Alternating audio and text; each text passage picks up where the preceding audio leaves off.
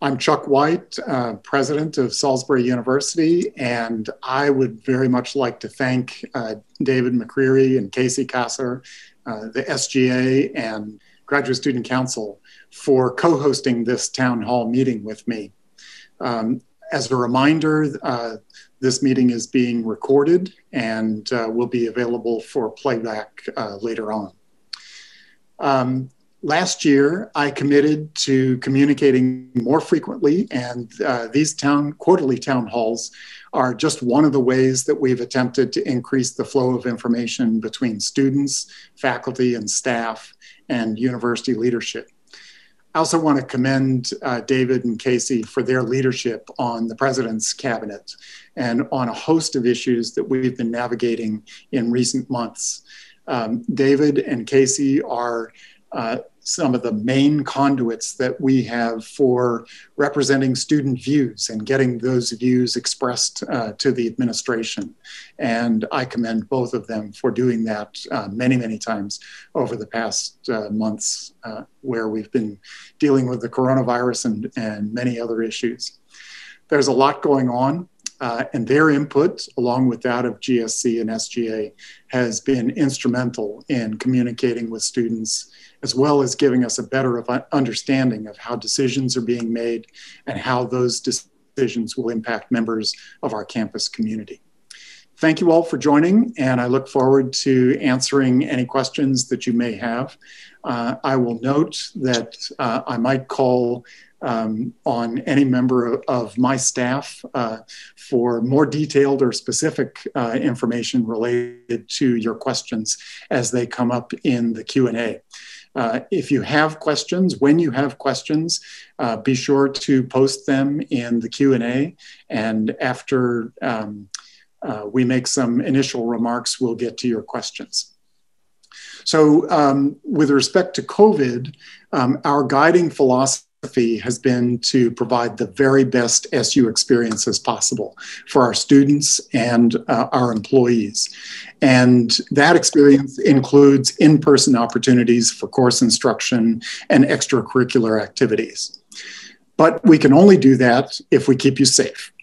And during a worldwide pandemic, the safety of our students and employees has to be the top priority. Mask wearing, social distancing, hand hygiene, and all of the safety precautions that you've become familiar with are vitally important to slowing the spread of COVID-19. But the single most important factor is human behavior. We have to just do it. And I must say, you have been doing it. It's great. Our positivity rates are much lower than those of our county, of our state, of our nation. And that's a great reflection of the dedication that you all have had to keeping each other safe. So thank you.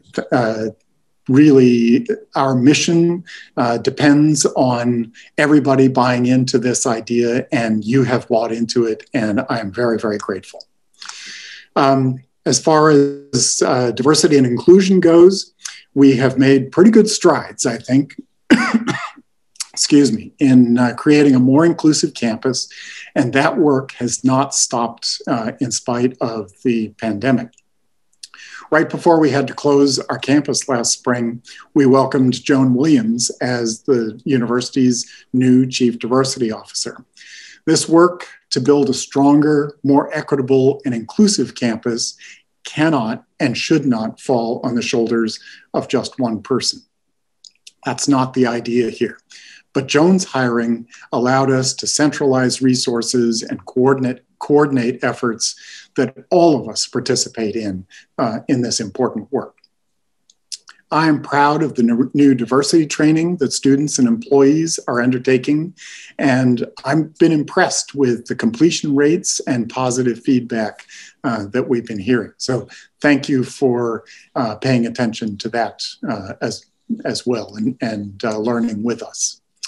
At this point, I'm going to turn it over to Casey Kasser, President of the Graduate Student Council. And Casey, you got some opening remarks. Hello, welcome everybody. I'm glad to be here. I'm just going to give some updates from the Graduate Student Council.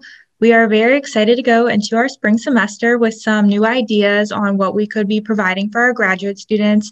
We're looking to host another collaboration with the Writing Center, a fellowship workshop, some finance workshops, as well as hoping to work with the Honors College and do a workshop to meet some undergrad who are interested in going to graduate school.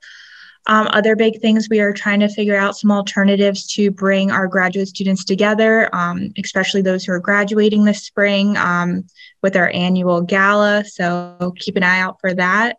And then another big collaboration between SGA and the Career Center is working on our volunteer center and bringing that back to life with new networking and connections and a lot more opportunities for students to get involved on campus and community. So that is all from the Grad Student Council. And David McCreary, President of SGA. Welcome, David. Thank you, Dr. White, and thank you all for being here. Thank you for being so impactful on the campus community and in the campus community. And thank you for being so engaged in the campus community as well. Some of the updates and the upcoming things from the Student Government Association are the continuation of the Actions Not Words resolution.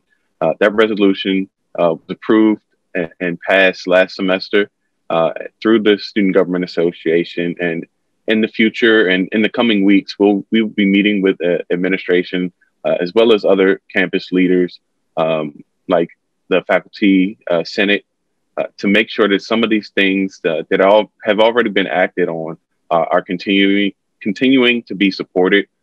Things like curriculum change, things like diversity and inclusion, like Dr. White had mentioned before, and just those things that we can do and build together to make this campus a much more inclusive campus and a great campus for every seagull and every person in our community. In the same vein as this town hall, the Student Government Association will be hosting town halls once a month.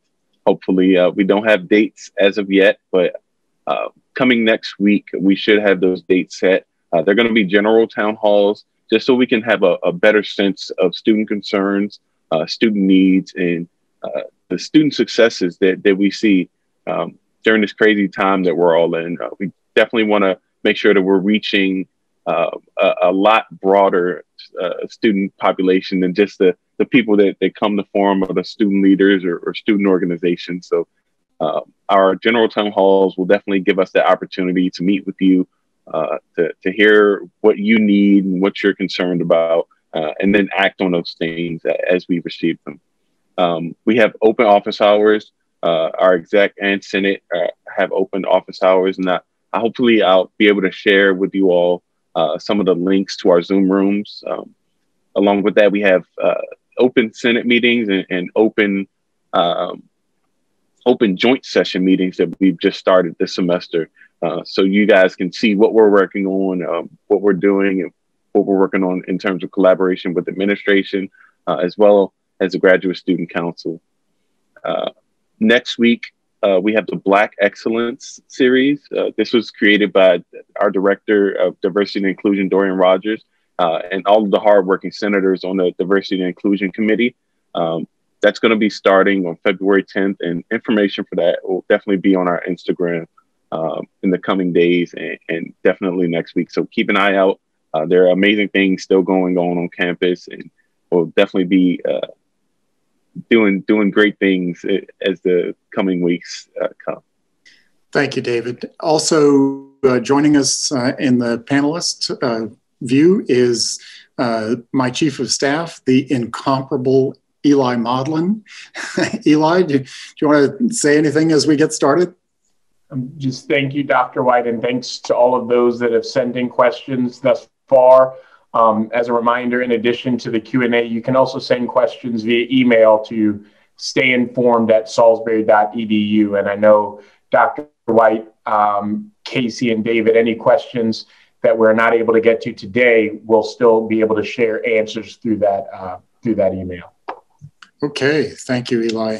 So we are going to take your questions. There's a Q&A link at the bottom of your page, and feel free to type the questions in there. So far, we only have one question, but I'm going to ask David to moderate this, and so take it away, David.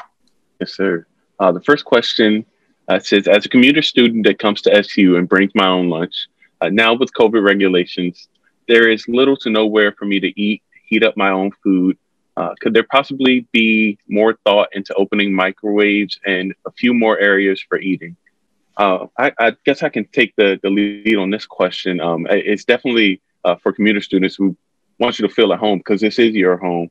So I will definitely reach out to our campus enhancement committee so that we can see what the regulations are, and possibly Eli can shed a little more light on the COVID restrictions guiding like microwaves and common use areas and things like that. But we can definitely work to see where we can add microwaves, where we can add eating areas and seating areas as well, and possibly utilizing that commuter lounge for that specific purpose, and providing the necessary COVID requirements and PPEs and hand sanitizer and cleaning disinfectants as well, so we can make sure that you have that space and you have that availability to eat when you come to campus. Great, thank you, David. Dr. White, we did receive some questions ahead of time. Okay. And if it's all right, as we wait for other questions to come in live, this question is about the vaccine. And could you shed some light on the vaccine rollout? Who is eligible? How do they get appointments? And what's the availability of the vaccine like right now in Wacomico County? So I'll start, but Eli is the person who is at the center of all things COVID, and he'll embellish what I have to say anyway. I think the availability of a vaccine in Wacomico County is pretty limited at this stage. I think we have vaccinated fewer than 10,000 people in a county that has 110,000 residents. So we're less than 10% of the way toward vaccinating everybody. The state has a pyramid approach to prioritizing vaccination. And so they're still in phase 1. There was phase 1A, 1B, 1C, and they are still in phase 1C. There is provision in phase 1C to allow some educators, that would be mostly employees at SU, to be eligible to be vaccinated, and anyone over 65 is also eligible. But the shortage of vaccine makes it a challenge to actually sign up and get vaccinated. So this process is controlled entirely by the state and by the county, not by SU, but we are partnering with the county to try to inform people at the university when they become available, when they become eligible for a vaccine, and help them navigate the process of getting an appointment for the vaccine. So I'm afraid that's the best that we can do. Eli, did you have anything to add to that? No, Dr. White, I think you covered it pretty well. If you'll just allow the second question that came in ahead of time is related. So if you wouldn't mind addressing that one before we get to some of the questions in the chat, is there discussion regarding requiring the COVID-19 vaccine for students, faculty, or staff? So right now the answer is no. The students are required to get certain types of vaccines, not COVID, but those requirements are written into state law. And at this point, there is no state law whatsoever about requiring a vaccine for COVID. And frankly, I don't think there will be. So just as there is no requirement to get a flu vaccine every fall, there is also no requirement to get a COVID vaccine. This makes it a little bit challenging to ensure that a very high percentage of people at the university get the vaccine, because we don't even really have a good way of figuring out who gets the vaccine and who does not. But I'm encouraged by the apparently very high demand for the vaccine, and we encourage everybody to get vaccinated when they become eligible for the vaccine, and that will help to drive the incidence of the pandemic down to very low rates and keep everything safe for everybody. So no, there isn't a requirement, but we're encouraging everybody to get vaccinated. And we have some more questions in the Q&A section. I'll start with the first one. I know there have been parties and large social gatherings. How can I anonymously report these instances? If you go to, I believe, salisburyuniversity.edu/coronavirus, at the bottom on the left-hand side of that page, there is a anonymous reporting link that you can go to. I would advise you to utilize SUPD as well when necessary, just to make sure we're all trying to comply by those guidelines that are keeping everybody safe. It's a responsibility of everybody in our campus community to abide by these guidelines that have been set by not only our university, but the state as well as the country, to make sure that we're not adding on to the problem that we have with coronavirus. So definitely utilize those. And Eli, if you could you type that or put that link in the chat for everyone to click on? Thank you so much. Yeah, but definitely if you see a problem or you see something like that, a large gathering, please don't hesitate to report those things. The next question was, I have heard that some students and staff will be tested every 2 weeks.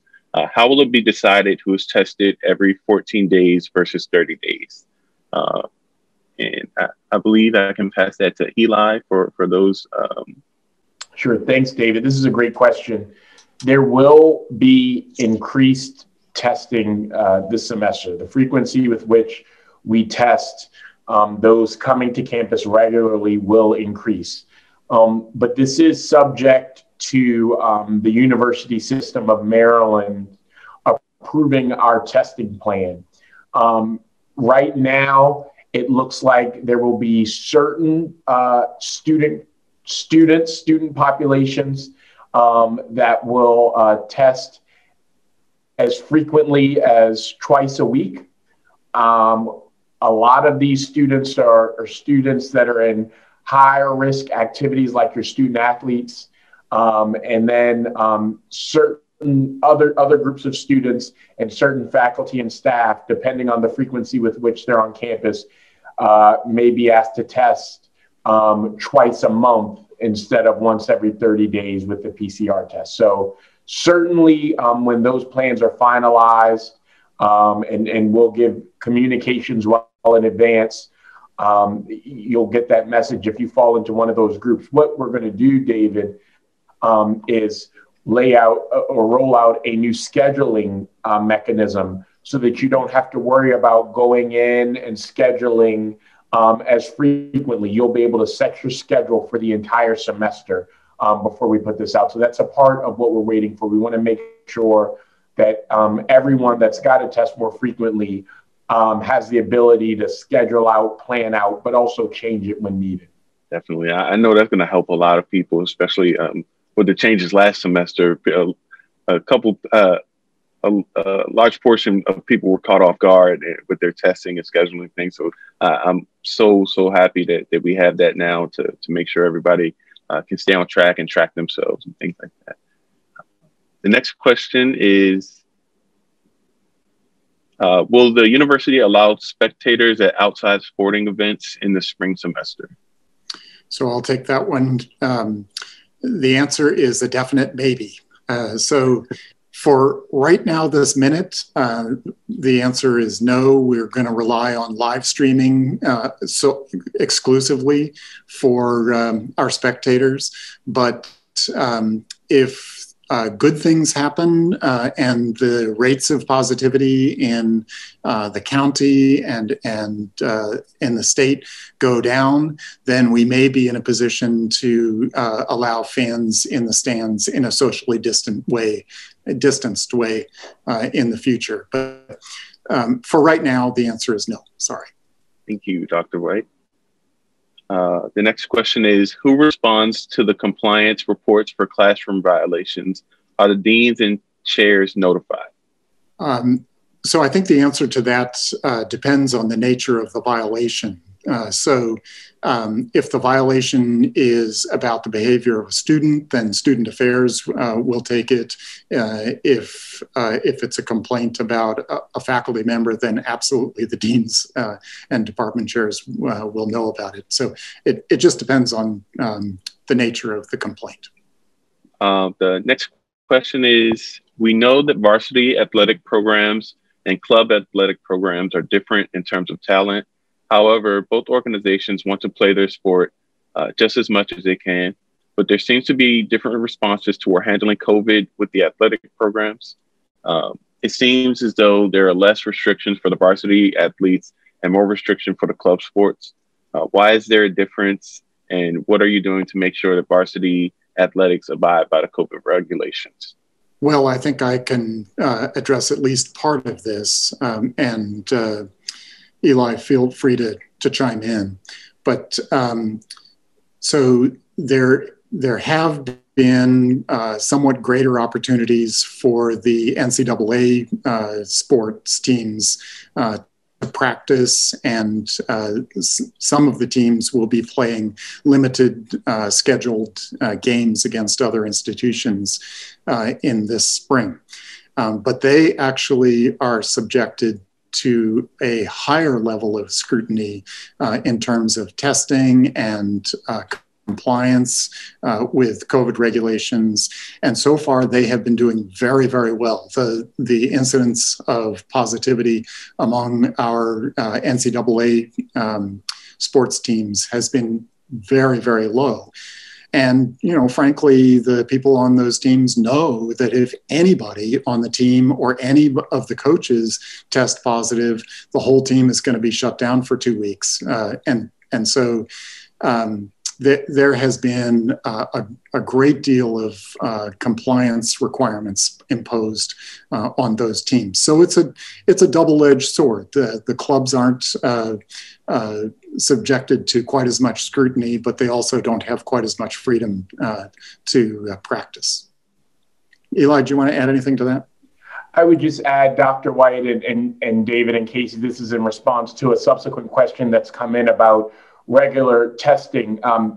So the varsity athletes, some of them are tested once per week based on their activity, and some are tested even 3 times a week.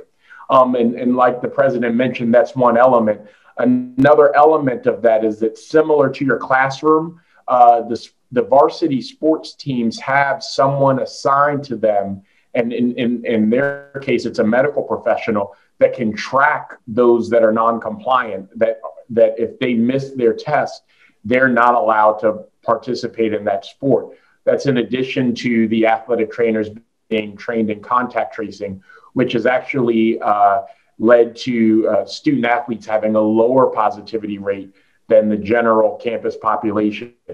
So there's an element of increased testing, but as the president mentioned, there's also scrutiny there through the rosters and the GoalNet system that's frankly just not possible right now for club sports. But I will note that Student Affairs and the Office of Club Sports and Recreation have been in touch with the university health team to explore ways that we can increase those activities, but do so safely.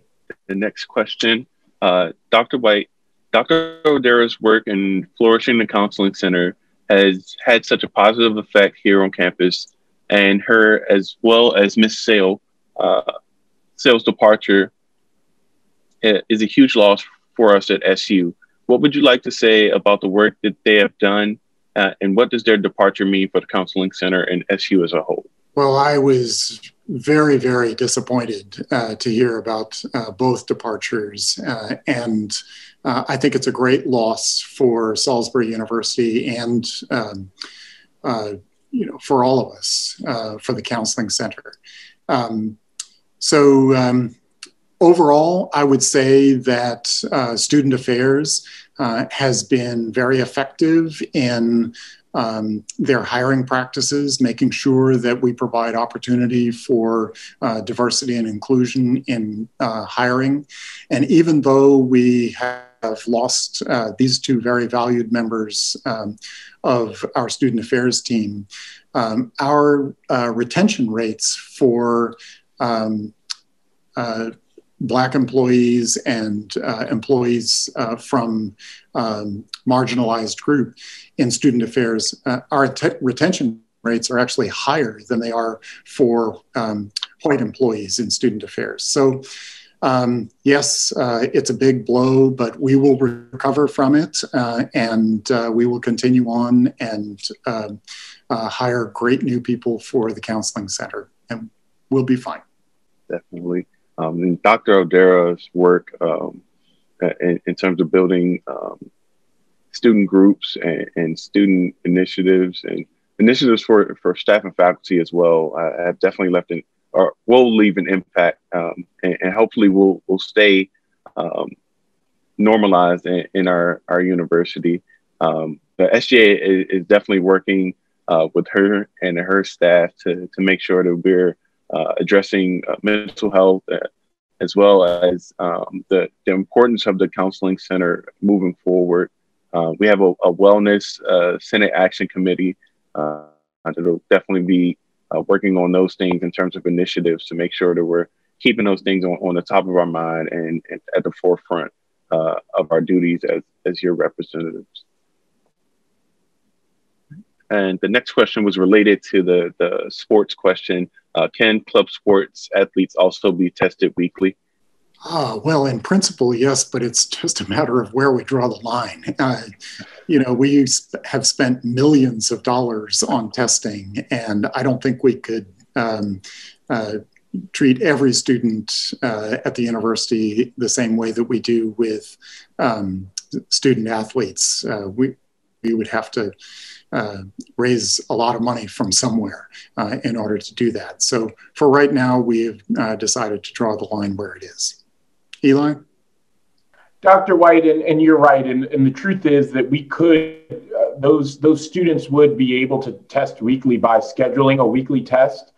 Again, it just goes back to the point of monitoring it. With varsity athletics, because they have a coach and athletic trainer, they have someone that can monitor that, similar to the way that a faculty member or professor monitors a class roster that we just don't have in place for the club sports at this time. And I believe along with the with those things, the like you said, the tracking of other teams, and we may be at our club sports at SU, we may be doing the right things, but the tracking of the NCAA as well as other like health offices around the university, they may not be doing the same thing with their club sports. So it'll definitely create a problem if 9 players on a club baseball team from another university are positive or have contacted somebody that was positive, and we don't know, and you guys go and play your hearts out at a game and then come back positive. It would definitely cause some problems for you guys as well as our campus community, and it'll definitely be really, really hard to make sure that those things are looked at under a microscope. David, I don't mean to belabor the point, but you've made an excellent one, and that is that as the president mentioned earlier, and what you're alluding to, the NCAA has regulations and guidelines that are set and followed, and there are administrators within the NCAA and at each institution making sure that the players are adhering to those. That just isn't the type of structure, of course, that clubs have. So it could lead to endangering our student athletes in the clubs and the recreational sports. And then, of course, that translates to the rest of the campus. So you make an excellent point there. Absolutely. And, in terms of keeping an eye on COVID compliance, Salisbury University is ahead of almost every other university that I know of. And I know several universities, even on our own athletic conferences, who aren't doing any testing outside of NCAA athletics at all. So it's a crazy business, and we are well ahead of the game. But our main objective is to keep people safe. Definitely. The next question in the Q&A is, when will RSOs get the clear to meet on campus? I can take that question. So I don't believe there are any in-person meetings that are happening on campus, whether it's RSOs, administrative meetings, or anything like that. It's definitely CESL, the Center for Student Involvement and Leadership. Their guidelines have been pretty strict in terms of meeting. So I don't believe that in the near future that we'll be able to meet on campus. It's just in terms of safety things and keeping everybody as socially distanced as possible. Regular weekly meetings or anything like that will definitely have to stay virtual or stay through Zoom. But you are allowed and you do have the availability to schedule in-person events through the ticket system and through CESL. All you have to do is register the event, and get with your point of contact in the CESL office to make sure that you guys have the social distancing guidelines as well as sanitization, hand sanitizer, all of those things. When you have those things, you can definitely have in-person events. But for meetings, just to make sure we're not having frequent contact with people, those are going to be limited for the foreseeable future. So Casey, you've been pretty quiet. What's going on with the Graduate Student Council? We're working on a lot of new ideas to try to bring our graduate students together in events that are both social, but also preparing for the future. We actually had a lovely talk with Dr. Warmack today, and we're looking to put on a financial series to help prepare for finances once you get out in the real world. Some other good stuff is we're really working on trying to get graduate representation in a lot of the committees and different aspects on campus. So, of course, graduate students are always welcome to come to our assembly meetings, reach out to me if they have issues or want information. We're just trugging along, trying to make it through this semester with COVID as best as we can. Very good. Thank you. Eli, is anything else coming in to stay informed? One last question so far, Dr. White, and it's regarding commencement. Can you talk about how commencement planning is going, what opportunities there might be for virtual and or in-person ceremonies? Sure. So because the case rates and positivity rates, although they're coming down now, they are still near the all-time highs and certainly much higher than they were last spring. We are still in the process of planning commencement, and our initial planning efforts are for a virtual commencement this spring. If we are able to see the positivity rates in our county and our state come down sufficiently during spring semester, then we are open to the possibility of having some in-person components to the commencement activities. But for right now, most of our planning is around virtual activities. And I just wanted to highlight an update from Tricia Smith, who's the director of the Center for Student Involvement and Leadership. She said CESL has been asking for groups to be allowed to meet in person. They've worked with the health team, who felt they have good standards in place, and they're just waiting for approval. So definitely keep an eye out for those meeting times and meeting spaces when they do get approved. But like I said, as for right now, that all meetings are going to have to be virtual through Zoom or through some other apparatus. But definitely keep an eye out and get with your point of contact in Cecil to stay on top of those updates and those changes. And there were some more questions in the Q&A. I know you talked about this earlier, and put the link in the chat for reporting. What about athletes that are renting off-campus housing and all the parties they throw? I've tried SUPD and been told that since they live off campus, there's nothing they can do. Is there anything else to do aside from reporting through the link? It doesn't feel like the parties are actually being deterred. Well, that's very concerning. If you report the parties in the link, then Student Affairs will take action on these. And I know of many cases, especially last fall semester, where when there were parties, there was disciplinary action taken against the students, and more than a few students were suspended. So the action will be taken. We don't always know about every party.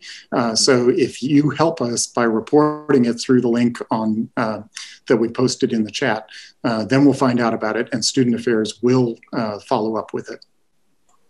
And Dr. White, I'll just note, and I'll put the email address in the link, but one of the elements of that reporting mechanism is that if you choose to be anonymous, that leaves you completely anonymous. So there's no way to get back in touch with you. There's no way to ask questions sometimes needed to get more information. So I'm going to put an email address in the chat as well as a phone number, so that if you'd like to report something and still, remain somewhat anonymous, you can, but at least it'll give university officials the opportunity to reach out and ask you questions and then get more details as needed. And would the dean's office, the dean, I'm sorry, I lost the name, but the dean's office, would that be a resource as well? If they have specific information about parties or numbers or anything, would that be a way to get that information passed through to administration? The conduct office, that's the office house. Yeah, absolutely. And there's another question. The budgetary impacts that COVID has had on our university are notable. Are there any program budgetary cuts that will take place because of COVID that the student body should be particularly aware of? And what will be directly impacting students the most? Well, so our revenues this year are down over our original 2020 budget by something like $30 million, which is a lot.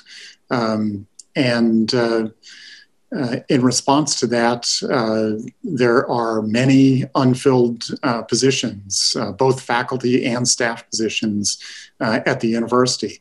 Obviously, we're not spending money on travel expenses, and we're spending very little on food. So there are other savings to be had in the university. So our revenues are down, but our expenses are also down as people work through rearranging job responsibilities and so forth. So I would say that generally speaking, we appear to be on track for a balanced budget, even though both our revenues and our expenses are going to be considerably lower this year. So I do not foresee any concerns at this point about funding for student organizations at this point. David, do you want to amplify on that? Definitely. We are definitely in constant contact with Dr. Dane Faust, who's the Vice President of Student Affairs.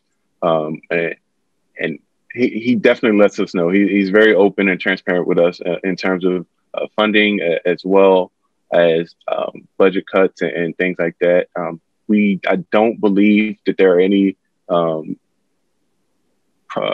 budget cuts that are planned or anything like that, but that's something that the SGA is definitely on top of, making sure that those things don't happen. I believe this Saturday we're actually having a meeting where we're going to talk about fees as well as the budgets that guide student activities as well as student programs. So we'll definitely be giving you all information on that, and that'll most likely be the theme of our first town hall when it does happen, is to relay that information about fees that we have and that we learn, and address the concerns that you have as a student body and as a campus community member about those changes in revenue as well as changes in budget. So I think I'm obliged to say that, even though our best projections are that we won't get any draconian cuts,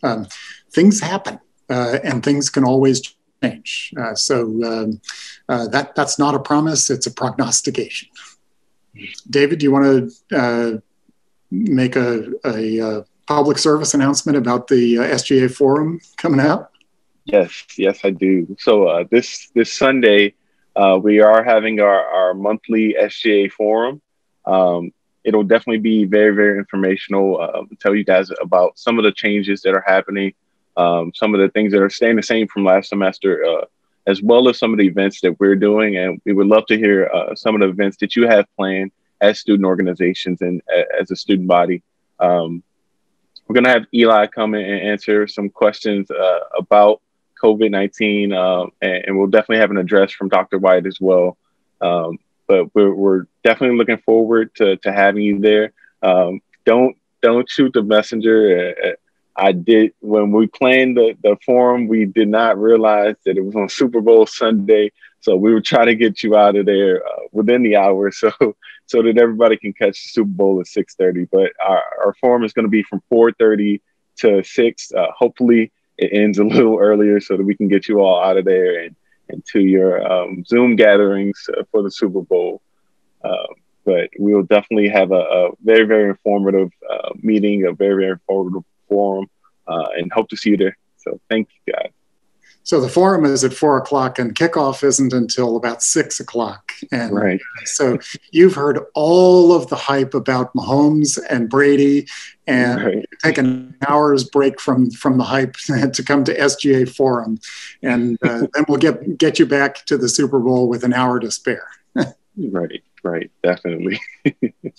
Well, I haven't seen any other questions come in. I want to thank everybody for tuning in and being with us for this town hall.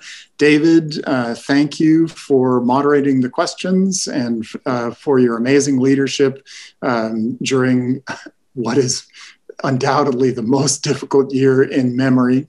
Casey, thank you for your service and commitment in leading our graduate student council organization.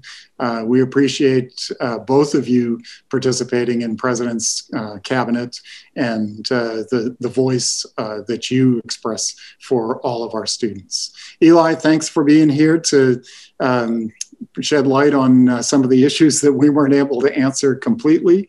And we will see you all at the SGA Forum on Sunday. All right. Sure. Thanks, everybody. Thank you, everyone. Have a great day. Stay safe.